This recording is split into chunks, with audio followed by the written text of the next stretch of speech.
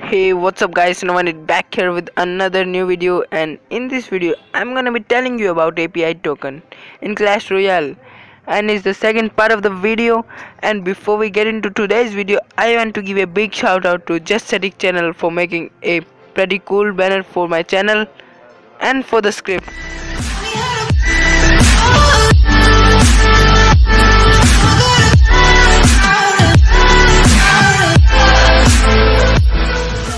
Once again, and now I'll be telling you that what is a API token. So many of you must notice that there is a new option in the settings called API token. You must click on that option and it says copy to clipboard.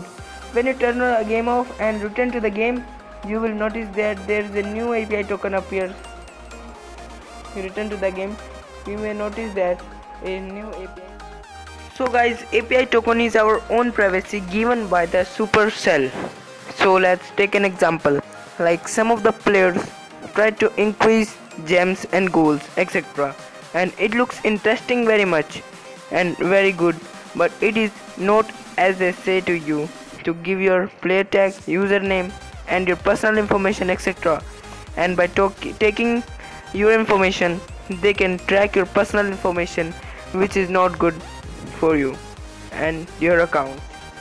And so Supercell started a unique code API token which helps you to protect your privacy. And if you will log in third-party application sites, software, etc., your Clash of Clans will ban. Clash sites or apps will ask you just for your API token, nothing else, which is a good thing, and this will improve the Clash Royale history. So guys, this is all about API token, and once again a special thanks to Just Static for the awesome banner and script. Must check his channel, he's into the description. Subscribe to my channel for more interesting content videos. So hope you enjoyed the video guys. Please leave a like for the video and comment in the comment section. Thumbs up and peace out. The beat drops out.